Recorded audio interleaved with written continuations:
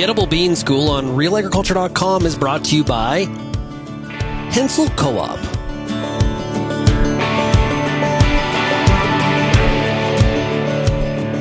Hi, I'm Bernard Tobin. Welcome to the Edible Bean School. Today I'm near Kirkton, Ontario, catching up with Meghan Scott from Hensall Cooperative.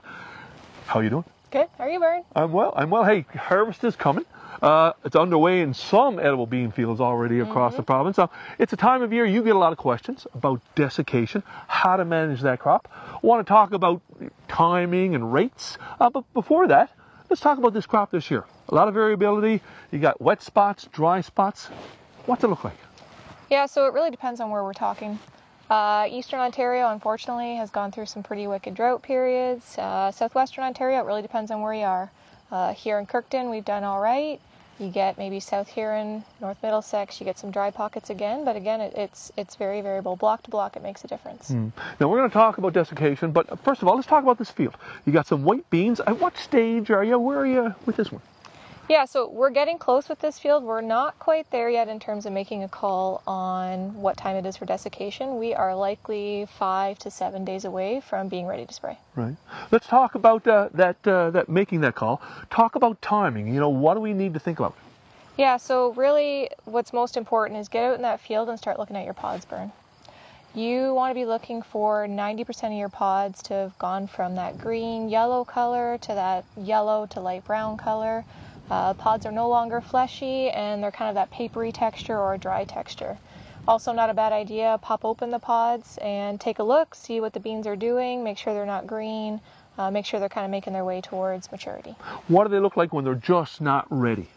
Yeah, so if they're not ready, your pods are going to be typically still fairly green, maybe a little bit yellow, and very, very fleshy when you break them open. They don't break open all that easily, and the beans inside are often still a tinge of green. Let's talk product choice. I mean, not a lot of options here, but we need to know what we're working with. That's right. So first off, always check with your buyer. Make sure that they approve what product choice you have. With us, quite often we are using, here in Eastern Canada, we're using a product called Aragon. Aragon Plus is our new packaging that we have available in Eastern Canada. If you're in Western Canada, it would be called Heat, and in the US it'd be called Sharpen, and that is the product of choice for edible beans.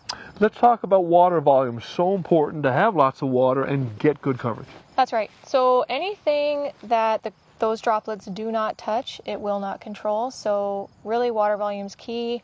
Label says minimum 20 gallons. If you're willing to go higher, 25, even 30 gallons, you will get a better desiccation on your crop.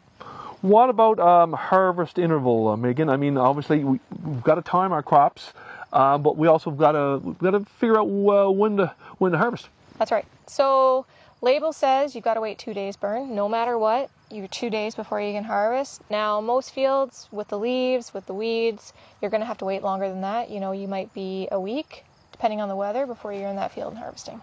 Final thoughts for growers now? I mean, as I say, it's about August 29th here. We're into it. What should they be doing? So get out, look at your fields, check the pods. You know, leaf drop's a part of the equation, but really you need to get in there and touch the pods, see where they're at. Call your rep if you need help making that call. And when it is time to spray, make sure you're spraying the heat of the day. If you have the option to spray on a sunny, clear day instead of a cool, cloudy day, always pick your warm, sunny day instead of your cooler, cloudy day. Well, harvest is upon us. Megan, always great to have you on the Edible Bean School. Thanks for stopping by. Yeah, thanks for having me.